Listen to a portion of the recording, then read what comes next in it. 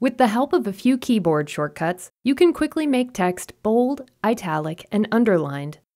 To make text bold, select the words you'd like to format. Then press Ctrl-B on your keyboard. Making words italic works the same way. Select the text, then press Ctrl-I.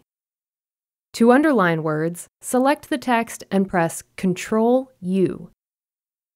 You can also undo text formatting using the same shortcuts. For example, to remove the underline from these words, I'll just press Ctrl-U again.